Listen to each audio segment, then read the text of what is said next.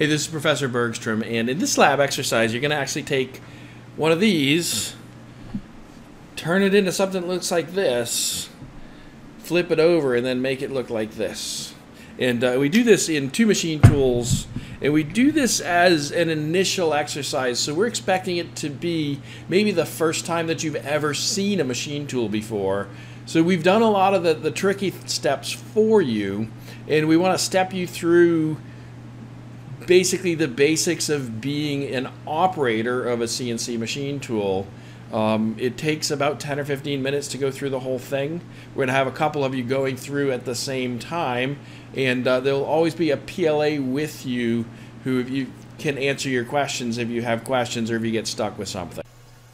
When it's your turn to do the lab, somebody will bring you over to the machine tool. You're going to want to scan the QR code and go through the check-in process. So just select check-in. You're going to select ME1800 and Y block operation 1 for the lab exercise you're doing. And then you're going to indicate that it's a non-standard operation, and you're going to stop filling out the form at this point and fill out the rest as you're going along. First, we're going to clean off any chips that might be on top of the parallels or on the clamping surfaces. Then you're going to put your stock material in the vise on top of the parallels and slid up against the part stop.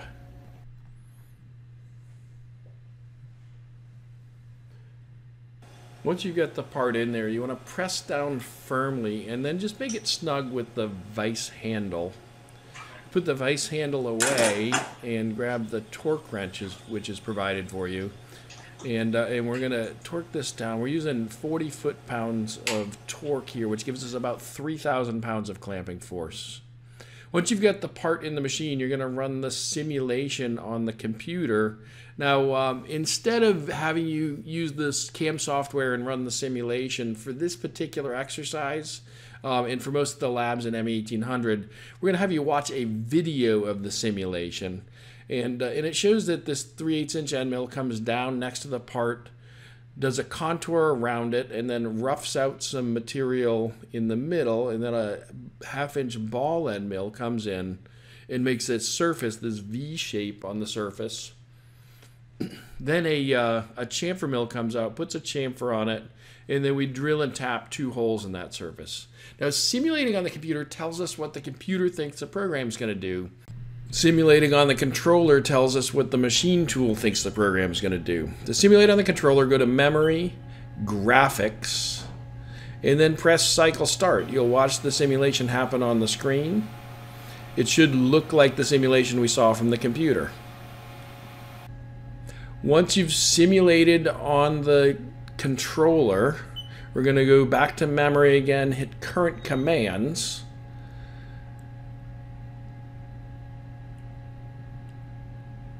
Then we're going to reduce the rapid rate on the machine tool.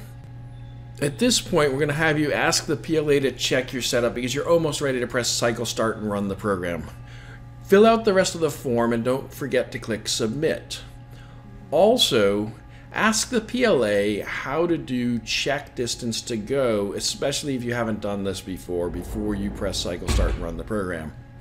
Once you're ready to go, you'll close the door, press memory, current commands, press position to make sure that you're in the distance to go view, and then cycle start will start the program. The spindle's going to go up, it'll go over and change to the first tool, which is a 3/8 or a 1/2 inch end mill. It's going to come over, it's going to come down sort of next to the part. When we're checking the distance to go, we're going to press feed hold. We're going to look at the line of code. We're going to look at the distance that it says it's going to go, and we're going to look inside to make sure that that makes sense. And if everything makes sense, we'll press cycle start and it will continue the program. When we're looking at that line of code in the machine tool, it'll be the line of code that's highlighted in the controller. And it'll say something like Z followed by a number. Usually that number will be something like 0.1. And so what that means is that the tool's going to the position Z equals 0.1, and that's measured from the work coordinate system, which for this program is set on the top of the stock material. So if you see this going to Z.1, it's going 1 inch to get there, and it's about at 1.1 inches above the part, then it's okay to go. Now we want to check the distance to go for each tool as it approaches the workpiece for the first time. And so again, as it's coming down, we stop. Here I'm reducing the rapid rate to 5%, getting a little bit closer so I can see better. And then looking inside, it says that it's 0.006 inches away, and the line there it said, I think, 0.5 inches, so it was close. Looked good. I let it go again. This tool is making the surface, the V part of the Y block, is going back and forth across the part here. And that's really all there is to it. You want to keep your thumb close to that feed hold button during normal operations this first time through the part, just in case there's something that you're not sure of. You can always press that feed hold and stop the program. Now if you think the machine is crashing, or if you think something's wrong, be sure to press the emergency stop instead of the feed hold button. If you press it and you didn't need to, we can always come back to it. This is the chamfer end mill coming out, and again, as it comes down, we're going to press feed hold. Look at the line of code, look at the distance that it says it's going to go, and then look inside and make sure that that makes sense. It does, so we let it go. Puts a chamfer on the part, and then it spot drills for the 2 drilled and tapped holes.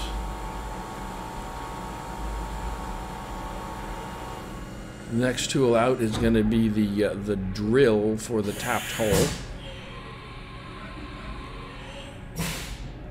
And again, as this drill comes down, we're going to press feed hold. Take a look at the line of code that it says it's going to, the distance, look inside, make sure everything looks good. Press cycle start. And so this check distance to go step is probably the most important step of all of the steps in the safety checklist. And what it does is it allows you to catch any mistakes that you may have made with the previous steps. The final tool in this program is the 1024 tap, and that's going to come down. We're going to press feed hold, check that distance to go. It looks okay. We press cycle start, and that's going to go in and tap the 2 holes. And then this part of the operation is done. Before we take the part out of the machine tool, we're going to want to take that brush. We're going to brush the chips off again, and then use the vise handle to loosen the vise, take the part out, and do a little visual inspection to make sure that it looks correct. If you're unsure if it looks okay, go ahead and ask the PLA to take a look. But with that, you're done with the first operation of making the Y block. From here, you're going to proceed to the VM2, which is directly behind you as you're operating this super mini mill, and you'll be able to set up over there and make the other half of the part. One last thing there is, as I walk away from the machine, I hit the emergency stop, and that's just to make sure that if somebody bumps into one of the buttons, it doesn't start operating all by itself. Over here at the VM2, we're going to check in again with the QR code.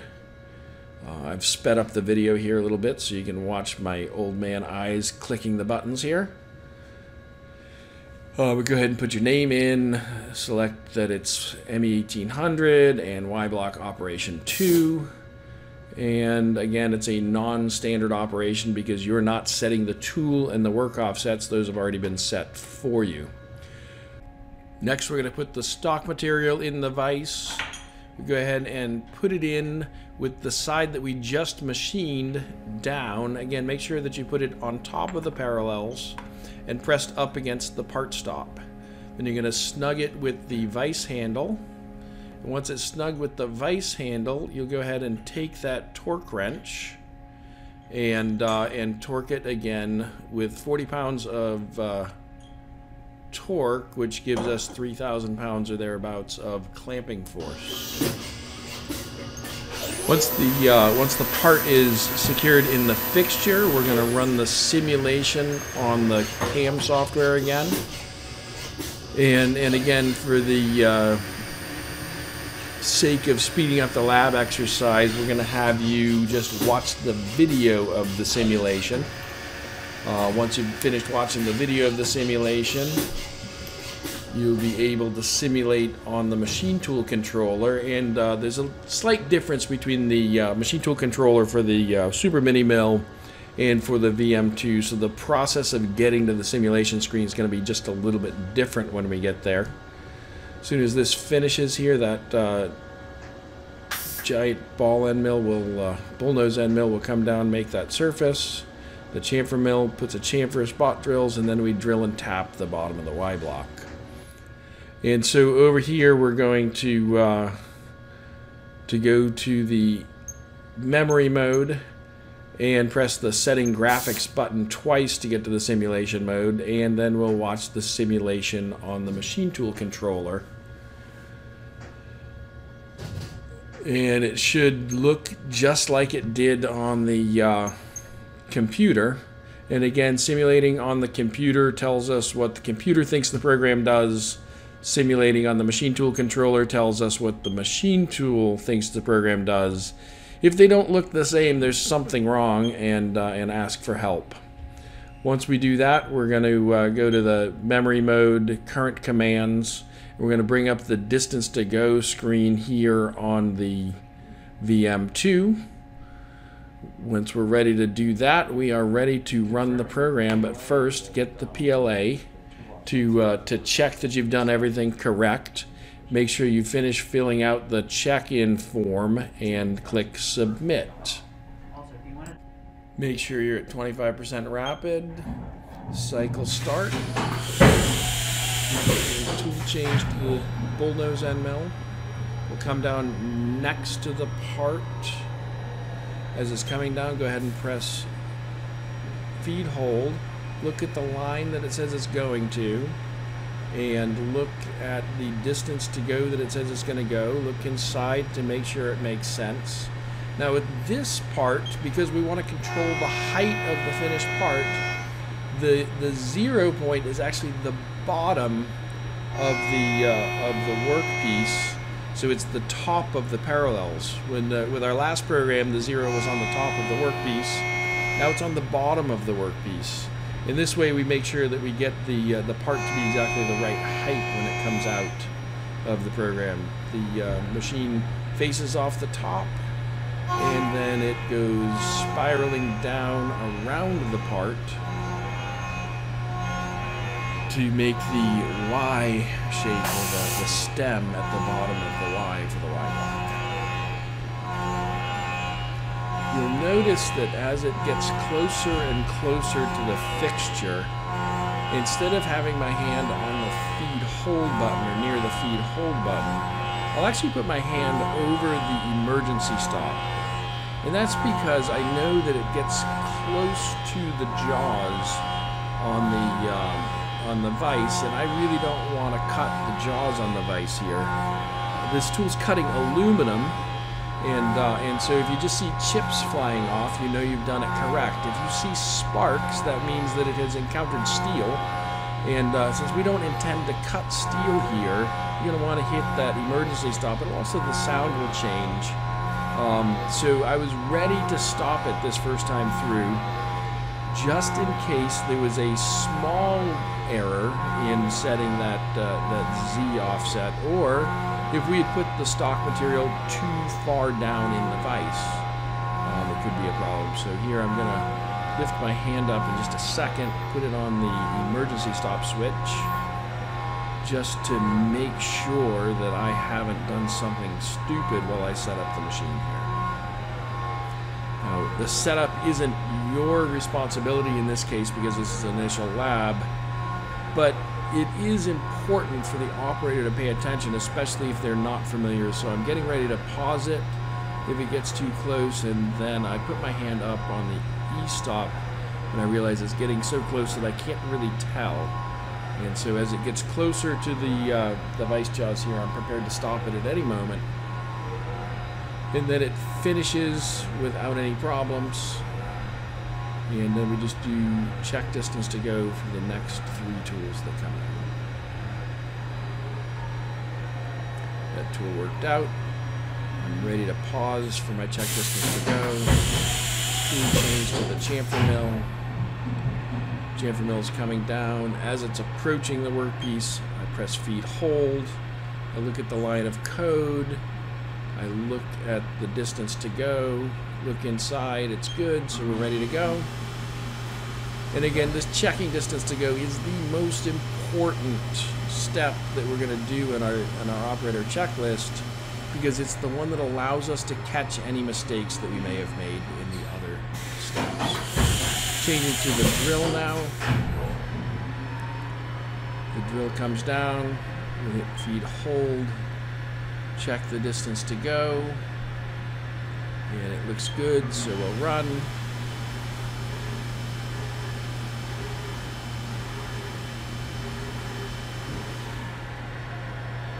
And now for the final tool change. It brings out the tap. We feed hold. Look at the distance to go. Check inside the machine, everything looks good. Cycle start. And it does this tapping operation. And now the program is done. Again, just like with the other machine tool, we want to clean off the part with the brush and then pull it out of the machine tool and do a visual inspection. No brush.